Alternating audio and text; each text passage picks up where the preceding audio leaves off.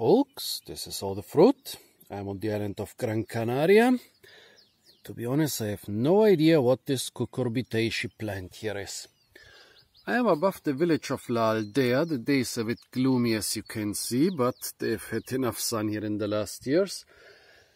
And this cucurbitaceae, I have seen it a couple times on the island, and since I didn't see fruit, I was always too lazy to identify it. Yeah, here among the greenhouses, well, over there you can see some really big plant growing up on one greenhouse. I guess here it got more fertilizer and probably more water, so it developed fruit earlier.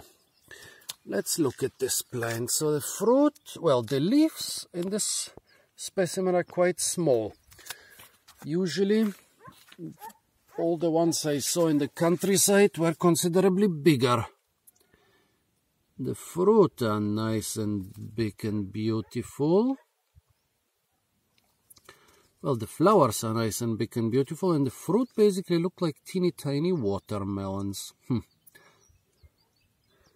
Watermelons with teeny tiny warts, very, very soft warts. I can hardly feel them.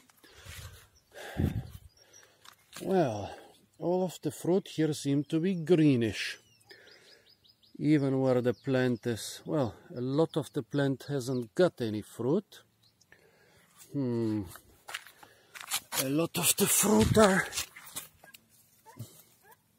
kind of dried up, but the well-developed fruit I can see, they're all kind of greenish.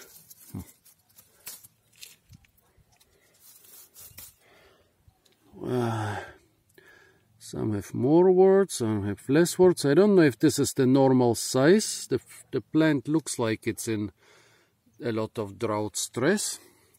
One warning, folks, a lot of cucurbitaceae are really toxic, so I'll just taste this thing a little bit and spit it out. Don't try any unknown cucurbitaceae. I don't even want to guess what this is. I'm offline right now. I tried to Google it, but I failed. Don't know if those are ripe. I mean, they are hard.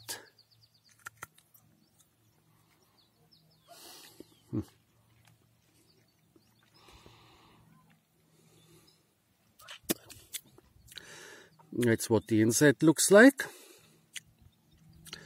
And the taste is bitter.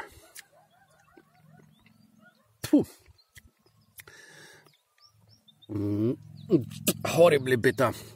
There was some hint of cucumber in the flavor, but oh my. Well, sorry for all the spitting, but yeah, cucurbitaceae can be incredibly bitter, and those are. Since the fruit are hard and green, I don't even know if I got the ripe fruit. But no, they are all hard and green. Well, not much more I can say about this fruit, except that I should have researched it a little bit earlier. I know this plant is growing all over the island, but since I didn't see any fruit, I was too lazy. Okay, folks, stay tuned for a lot more fruit videos from the beautiful island of Gran Canaria. Well, and this not so beautiful little road here with too many greenhouses. Don't eat unknown fruit, especially not unknown cucurbitaceae fruit. And of course, don't forget to like, share, comment and subscribe.